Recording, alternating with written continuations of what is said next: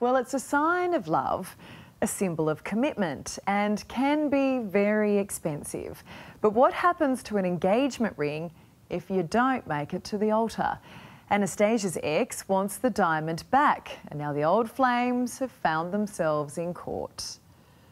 Anastasia Soulios was already happy. She didn't want to get engaged, and she certainly didn't see this 18-carat white gold diamond ring coming. He gave me this letter and there was a proposal at the end of it, and then the ring came out and I was just gobsmacked. Anastasia Soulios and Con Hatsis first met at high school in Melbourne's southeast. After reconnecting later in life, they got together. And to put Anastasia's claim in her own words, he sucked her in. He sort of sold the life, sold the fairy tale to me. So why did the engagement get called off? There was other women around. Did I catch him doing it? No. But there was women popping up all the time. We tried to contact Con today for comment, but he wasn't home. Con did tell Nine's Age newspaper that he denied being unfaithful while engaged. Whatever happened, after a 6-month engagement, they were over. And after putting a ring on it, Con now wants the ring back, taking his fight all the way to the County Court of Victoria. What a drama. What an unnecessary drama. According to Con's county court claim, the pair got together early 2020, and after a break around December, he says in January 2021 they got back together. On February 19, 2022, Con popped the question. Didn't say anything. I said, I don't know. And then that night I actually said yes. As well as the ring, Con is going after his ex-fiancée for this pair of diamond solitaire earrings and diamond tennis bracelet, which he claims were also engagement gifts. Anastasia denies that claim.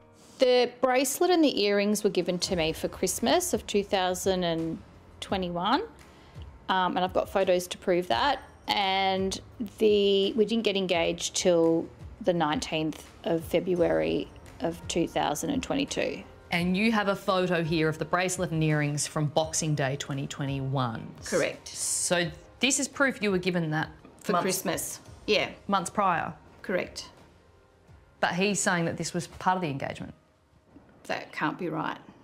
Court documents reveal Con is suing Anastasia, claiming to have suffered loss and damage in the sum of $101,035, and he's lost the ability to resell the goods. How do you feel about saying yes now? Yeah, it was a big mistake. It's pretty broken at the end of the relationship.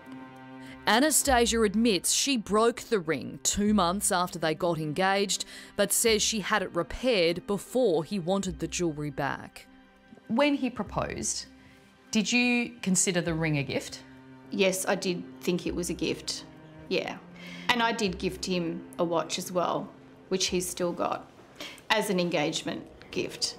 What Con's court document doesn't mention, according to Anastasia, is the tag watch she gave him, worth $9,500, or the weekend away for his birthday that cost Anastasia $3,000, or the New Year's Eve party at Melbourne's lavish Vue de Monde restaurant, about $2,000, or the Tom Ford sunglasses Anastasia bought him, she says, for about $800.